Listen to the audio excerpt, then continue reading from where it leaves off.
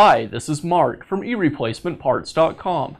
In this video, I'm going to show you how to rebuild a Walbro 2-cycle carburetor. The gaskets, O-rings, and other rubber components inside the carburetor can become hard and brittle over time.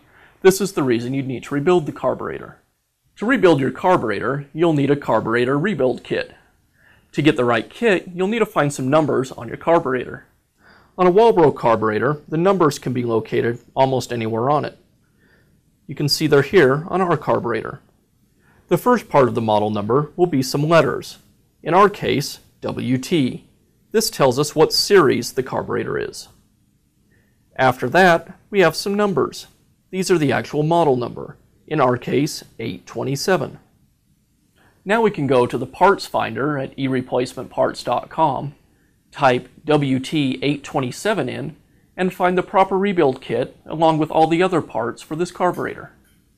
Now we'll begin the disassembly of our carburetor. First I need to remove the screws in the base of the carb. I'll set these aside in the order that I remove them so I can keep track of where everything goes in the carburetor.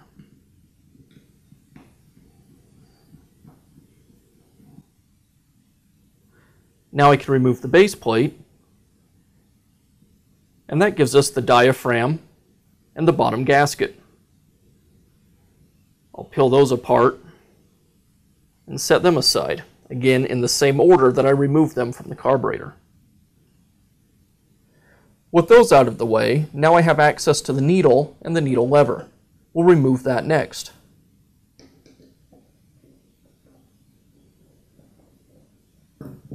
Remember, there's a spring under that, and you don't want to have that go flying across the shop when you remove it.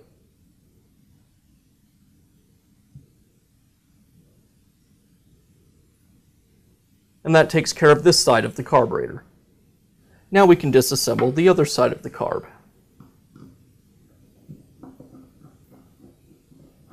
I'll use the same process here, but I'll make a new stack for this side of the carburetor to keep everything organized.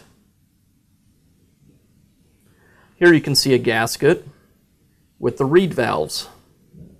I'll peel the reed valves away from the gasket and stack those separately. The last part we need to remove from this side of the carburetor is this little filtering screen. Just can use a pick to pull that out of the carburetor. Don't worry if you damage it, because we will be replacing this piece. Now I'll just go ahead and pour out the new carburetor kit. The first thing you'll notice is there's a bunch of parts here that aren't used in our carburetor, and this is normal. The carburetor manufacturer makes the kit to fit dozens of different carburetors, so not all the parts will be used. I like to take and replace the old parts with new parts from the kit. That way when I go to reinstall everything, I'll know that I'm only using new parts.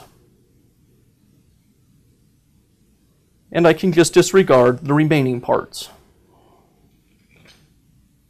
Now we'll begin reassembly. We'll start with the little filter screen. This is a pretty delicate part you have to be careful with. I like to set it in place, and then in this case I'm just using a small Allen wrench tip to press it down into its opening. Just make sure you don't tear it or crease it when you do this. Like that. Now I'll just take this cap, add the new gasket, and the reed valve. And I can place this assembly onto the carburetor.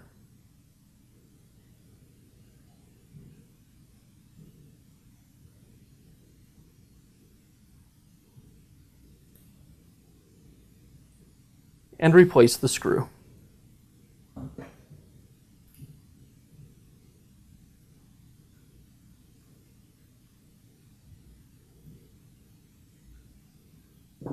Now we'll move to the other side of the carb.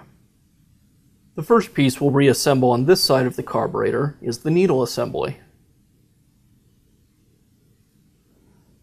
I'll start by placing the spring onto the carburetor body.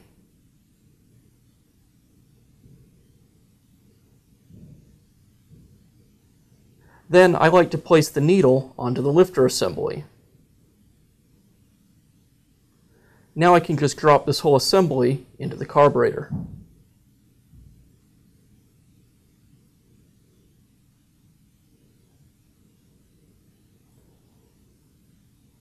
I'll hold that in place as I put the screw back in.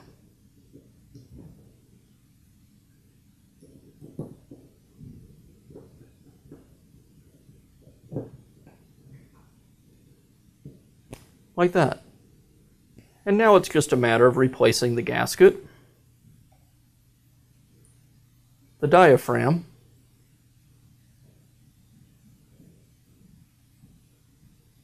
and the plate.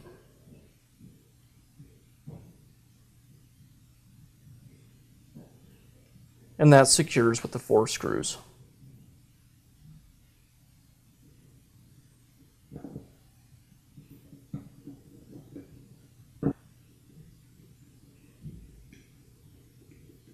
Rebuilding a carburetor sounds like a difficult repair, but as you can see, it's really quite easy. And this repair will save you a lot of money at the repair shop. If you found this video helpful, please feel free to leave a comment or ask a question.